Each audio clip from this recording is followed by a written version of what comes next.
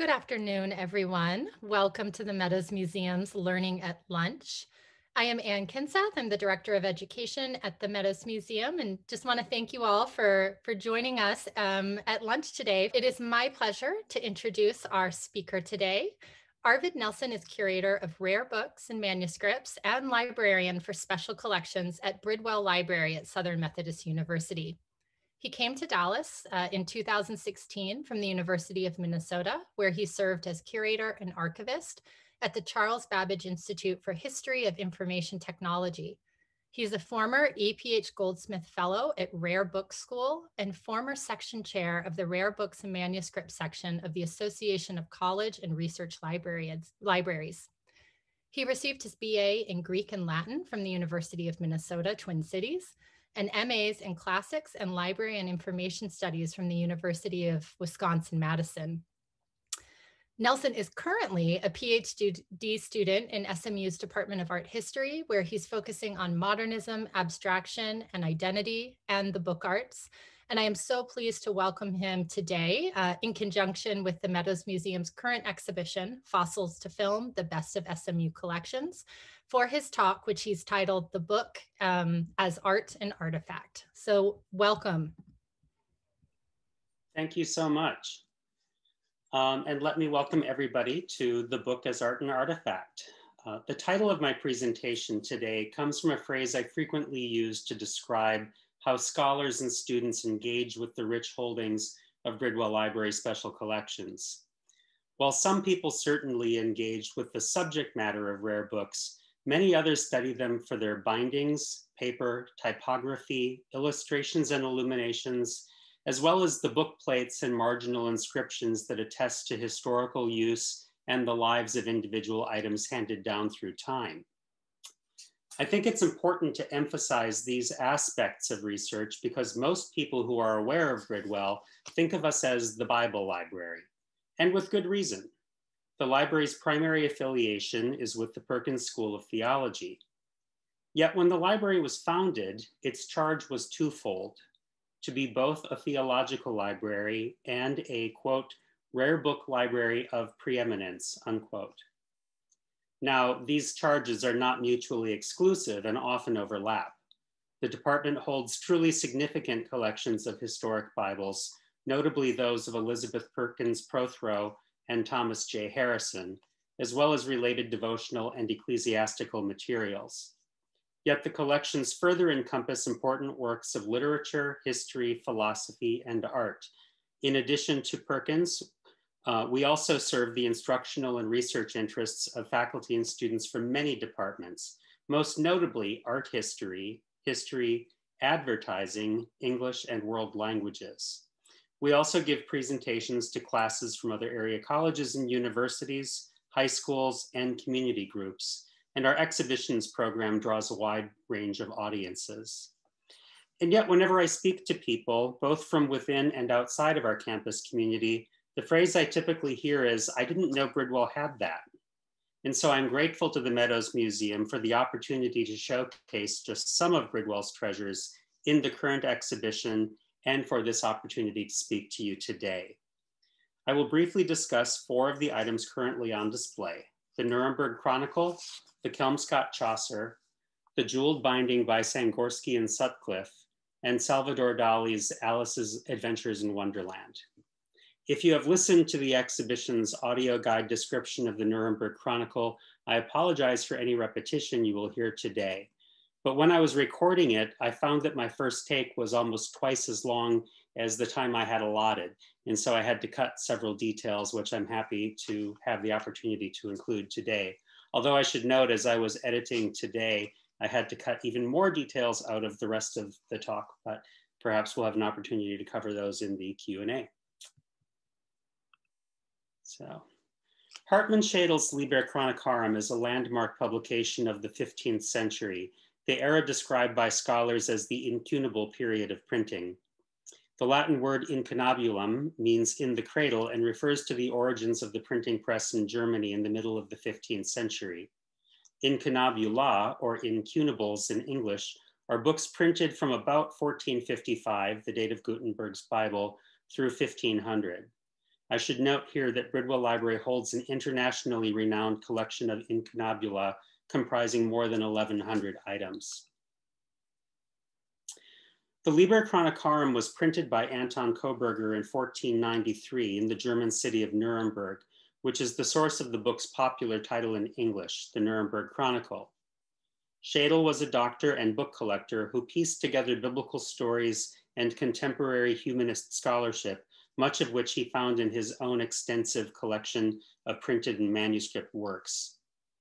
The Nuremberg Chronicle is perhaps best known as the first book to contain extensive printed illustrations and as the most heavily illustrated book of the 15th century, featuring more than 1,800 woodcut illustrations designed and produced by Wilhelm Pleidenwerf and Michael Wohlgemuth. The earliest printed books copied much of the appearance of the handwritten manuscripts that preceded them, one of which we see here today, an early 15th century manuscript missal from Venice. Scribes who wrote out manuscript text would leave spaces for others to fill in with elaborate initials, colorful flourishes, and miniature painted scenes. Similarly, early printers would leave spaces in the text for others to fill in with colorful enhancements by hand. And here's an example of a space that was left blank, although you'll see in the middle there's what's called a guide letter, which was instructive for the scribe who would be, or the illuminator who would be going in to do the handiwork so that they knew what letter they had to put in without having to read the text.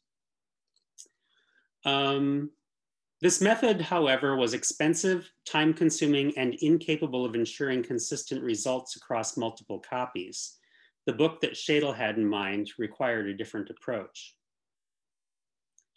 The Nuremberg Chronicle deftly weaves biblical stories with history, geography, folklore, mythology, and ethnography to present a history of the world from creation up to the time of its printing. This complex story is told with almost equal emphasis on words and images in order to present an engaging and accessible work. The geography of the known world is described through maps, and the rise of prominent cities are illustrated with cityscapes. Family trees outline biblical genealogies and those of contemporary monarchies, featuring portrait busts linked by elaborate vines. Fanciful creations portray monstrous and mythological creatures. And a final section describes the end times as recounted in the Book of Revelation. 14 different page layouts were devised to arrange the heretofore unseen complex relationship of texts and pictures. In order to achieve this, a method of printing images at the same time and in the same manner as the movable lead type was required. Woodcut provided an ideal opportunity, as it and letterpress type are both forms of relief printing in which a raised surface conveys ink to the page. For the illustrations, artists cut away the wood from areas that should appear as white space, leaving behind raised lines. These wooden blocks were then locked into the form containing the type, and everything could be inked and printed at once. Of the 1,800 woodcuts, many are repetitions of the same images. Because readers at the time did not require the same level of visual accuracy as audiences today, a picture representing the expected characteristics of a type of person sufficed. Thus, 96 unique portrait blocks were used to represent 598 individuals. Similarly, with the exception of specific cities deemed important enough to receive customized illustration, most were represented by one version or another of standardized images. And so 53 images of cities were used to represent 101 different locations. The Nuremberg Chronicle has the further distinction of being the first book intended to be published in both Latin and vernacular German editions.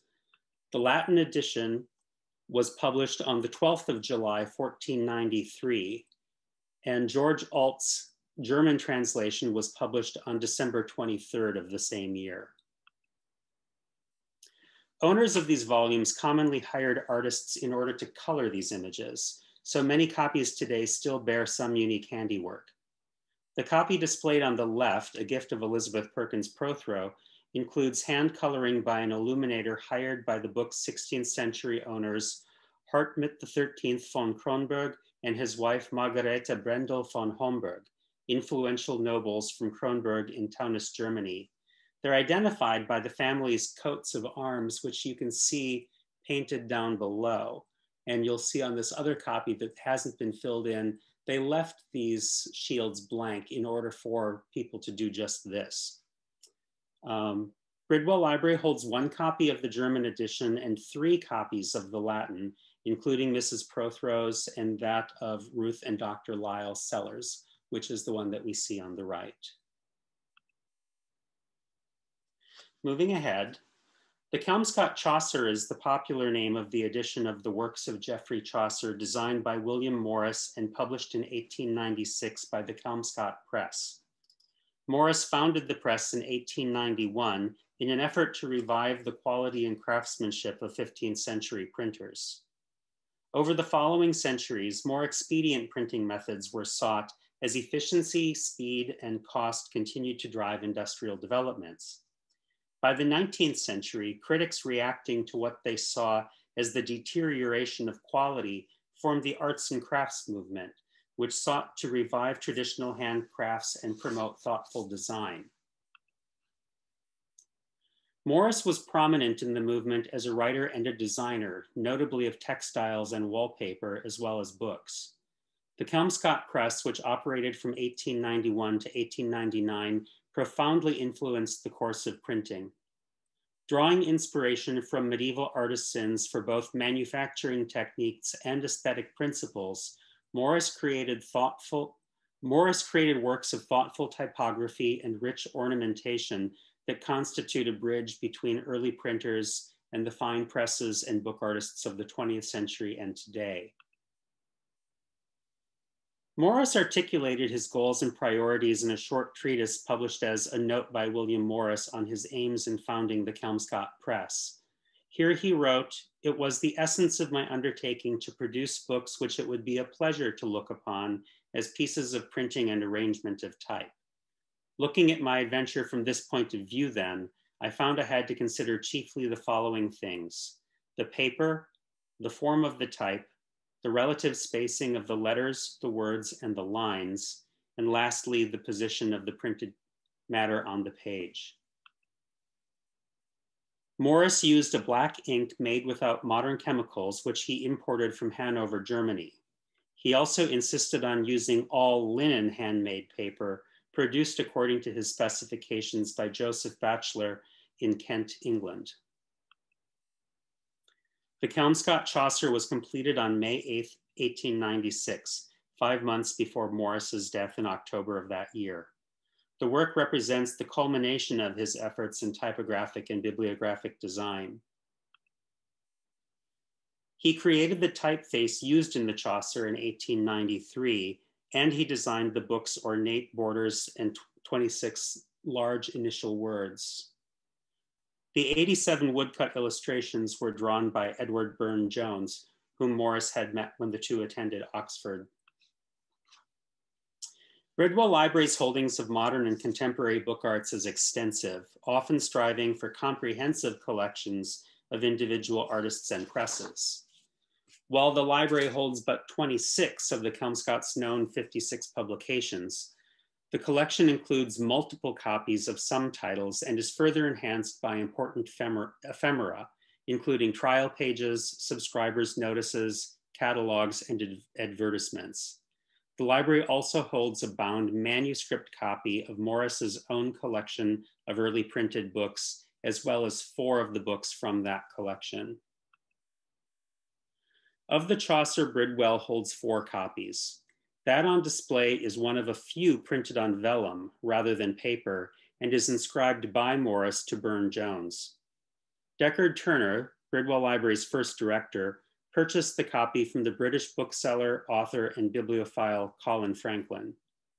Franklin later facilitated Bridwell's acquisition of one of only 2 copies printed on vellum of the Doves Press Bible, as well as the archives and complete output of the Ashendene Press including the Ashendean's Dante printed on vellum.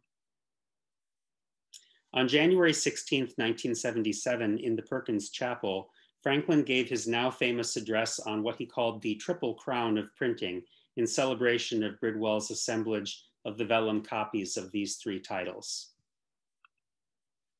When the vellum copy of the Chaucer was rebound by the Eddington Bindery in 1974, Franklin presented the library with an album of documentary photographs. Among the three copies printed on paper is one inscribed by Burne-Jones to his daughter, Margaret McHale, bound in 1897 by the Doves Bindery.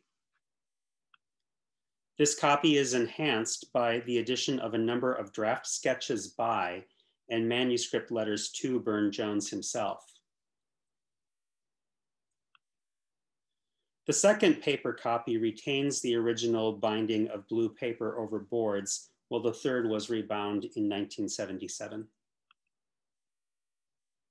Moving ahead a few years to the beginning of the 20th century, we now examine an example of fine binding at its most sumptuous. Calfskin is inlaid with colored goat skin, gold, 8 opals, and 1 carnelian.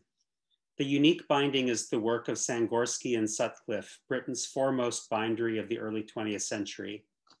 Francis Sangorski and George Sutcliffe met in 1896 at the London County Council's Central School of Arts and Crafts, where they were students of the binder Douglas Cockerell, who was also the brother of Sidney Cockerell, the private secretary of William Morris. You can really see what a close community this was. In 1898, each won awards for their work, and they were employed as apprentices in Douglas's Cockerell bindery. When they were laid off in 1901, they formed the firm Sangorski and Sutcliffe. Bridwell holds 20 titles bound by Sangorski and Sutcliffe. A few are rebindings for 15th and 16th century books like this 1522 Hebrew grammar. While certainly fine binding, these tend to be much more simple designs. The remainder are specialty bindings for 20th century publications by private presses, such as the Canterbury Tales, published in 4 volumes by Eric Gill's Golden Cockerell Press, and the Ashendean Press's Apuleius, the intricacy of which resulting from the use of a silk brocade fabric rather than detailed inlays. And lastly, I couldn't resist showing this cute little miniature book. But let us return to the jeweled binding. Sangorski and Sutcliffe became known for this type of binding, and several can be found in notable collections around the world. It seems that the firm used the jeweled bindings primarily, if not exclusively, for unique works composed entirely of handwritten and illuminated texts accomplished by Francis Sangorski's brother, Alberto. The text of this volume is Tennyson's The Lady of Shalott, illustrated with 3 painted miniatures, 2 of which can be seen here. And just by way of example, these are not items held at Bridwell, but these are 2 other items that fall within this category of works by Sangorski and Sutcliffe. The one on the left is perhaps their most famous jeweled and illuminated work, the Rubaiyat of Omar Khayyam, popularly known as the Great Omar. It was commissioned by John Stonehouse in London with instructions that money was no object, and in fact, the more expensive, the better, so long as the results justified the cost. It was completed in 1912 after 2 years of work, just in time for it to set sail on the Titanic. Fortunately, the Lady of Shalott has thus far endured a better fate. We come to our final book of the day, the 1969 publication of Lewis Carroll's Alice's Adventures in Wonderland, illustrated by Salvador Dali. It was published by Maecenas Press, a division of Random House, and released in an edition of 2500. The edition is large, nearly 17 inches tall, and comprises unbound folio sheets housed in a clamshell box. The work was reissued in 2015 in a bound edition of just 26 centimeters in height and a more accessible price. Those of you who may be able to see me, I was able to find this copy on Amazon for about $20. For the publication, Dolly created 12 heliogravures, one for each chapter, as well as a 4-color etching for the frontispiece. In contrast to the photorealism associated with Dolly's paintings, the illustrations for his books are often more gestural, combining the fluid washes associated with watercolor and the sketchiness of pen and ink drawings. Dolly created illustrations for a number of books during the course of his career, 3 others of which are held by Bridwell, including his grand 5-volume edition of the Bible with text in the Latin of the Vulgate. This edition was previously displayed at the Meadows Museum in its 2016 Dolly exhibition. The images from this publication were also reissued as illustrations to the smaller and more accessible Jerusalem Bible, published by Doubleday in 1970.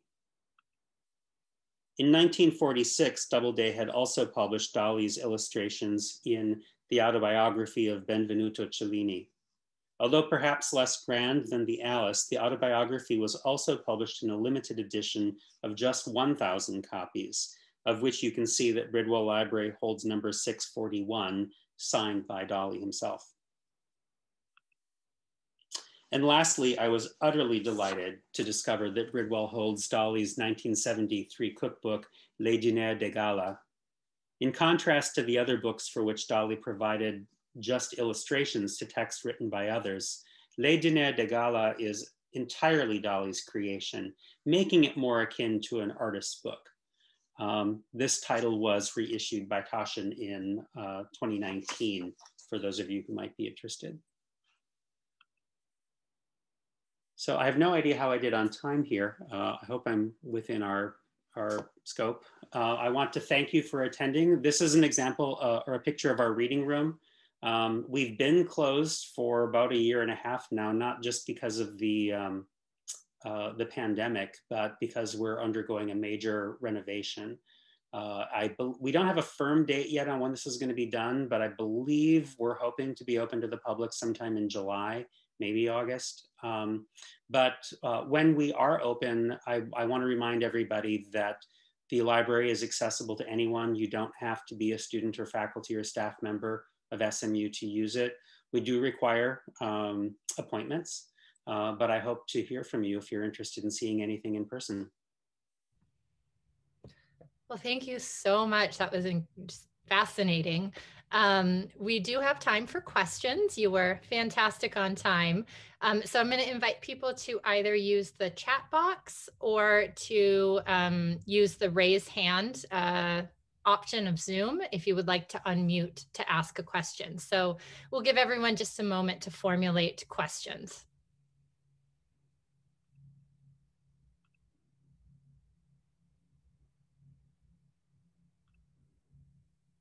You know, actually, while people are thinking, I actually had a question, and I'm not sure if you know the answer to this, but as you were speaking about the Dolly works right at the end, you mentioned a heliogravure. Yes. I'm not familiar with that. Would you be able to describe that It's process? really, it's a photographic etching process, and it's actually more popularly known as a photogravure.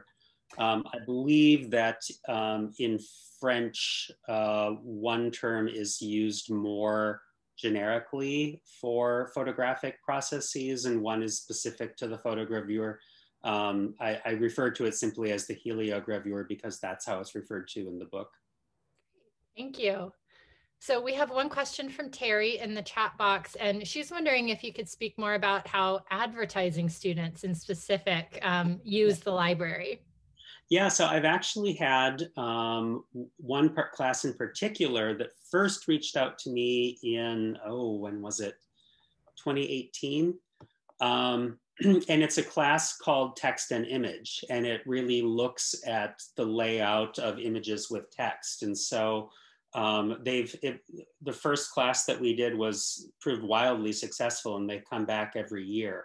And we bring everything out from the manuscripts, like the one I showed you from 1425 in Venice, up through modern and contemporary artist books to see how artists and printers have paired these over time. And then a year ago, well, the instructor for that class brought in some of his colleagues from the advertising department, and there is a class on typographic design that's also taught in the advertising school. And so we did a presentation for them last spring. Unfortunately, we had to do it on Zoom. I think it was one of the first Zoom presentations I did. But it was really exciting because the students then created their own books as final projects, and two of them shared digital versions with me online, and you could see where they had drawn influences from some of the things that we looked at. But yeah, it's been exciting to bring the advertising department in. That's fascinating. And yes, it's been very interesting to transition to Zoom and to see all the applications. So Beth is wondering if Bridwell has any future exhibitions planned showcasing manuscripts, you know, outside of the ones you can currently see at the Meadows Museum.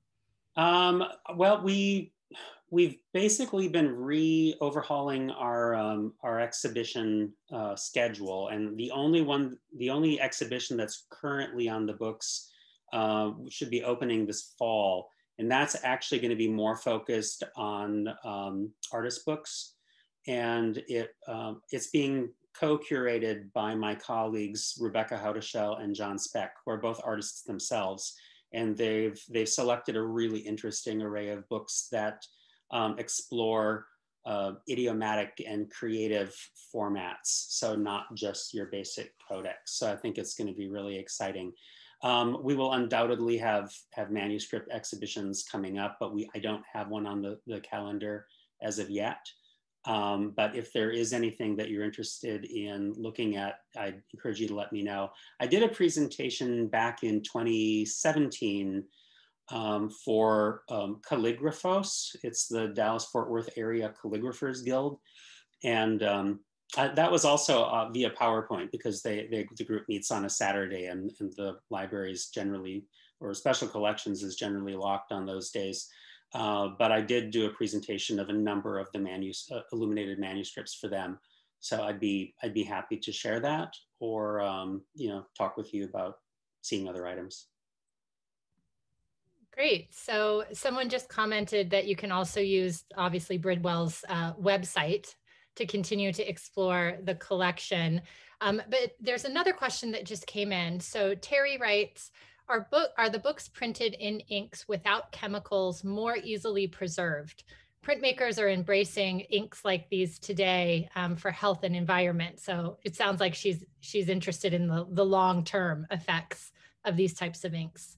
It's a really good question, and I'm afraid I don't have a great answer for that. I mean, I can tell you, however, though, that it's more commonly known that the early papers tend to be longer lasting. I wouldn't be surprised if there were a similar result found with the early inks. But people are very surprised when they look at a 15th century book to see how like white the pages are, and how dark the inks remain. And so they do hold up very well. I'm not sure about more contemporary inks. I do know that the wood pulp paper that was started in the mid-19th century proved to be disastrous, as the chemicals that were required for processing the wood pulp were very strong, and they discovered over time that they broke down and formed the acids that we're familiar with. Unfortunately, with most new processes, including conservation processes, we don't really know what they're going to do until a number of decades even after they've been introduced.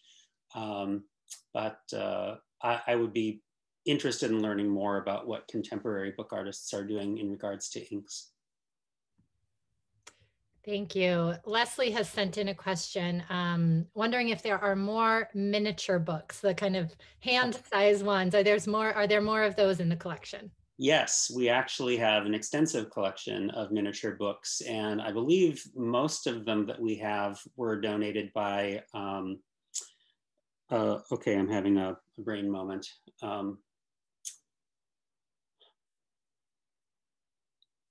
see, I'm sure somebody here will. Stanley Marcus, yes, thank you, Jane. were donated by Stanley Marcus. And I believe, I'm not sure how these were divided up, but I believe that the de Gaulier Library also has an extensive collection of Marcus miniatures. But we have some from Stanley and others that were collected and donated over time. It's really a fabulous collection. I just acquired a new one also. There's a 20th, 21st century book artist. He's a geometric abstractionist from England who currently lives in France, who produced a miniature book in the last couple of years. And that's my latest acquisition. But yeah, we have many. Great. And I think kind of as a final question, I'm curious, once you're able to welcome people back in, how would one go about making an appointment? The best way is to email me, which you'll see my email there. It's simply my name, arvid@smu.edu. You can also find contact information on our website. I prefer email just because I can, what I really like people to do is to tell me, you know, what they're interested in seeing, or if they have a general question about materials that I need to do some research on first. And having it in writing is really helpful for me, as well as if you can provide optional dates and times for when you might want to come in. These days we're down staff a little bit, and I do a number of classes and things as well. So I want to make sure that I am there when you arrive and we have everything pulled out and ready for you in advance. Well, thank you so much for all the work you've put in today into this really wonderful presentation. We so appreciate this, as well as your involvement behind the scenes with the Fossils to Film exhibition and the mobile guide. So thank you so much. And I'd like to thank everyone else for joining us today.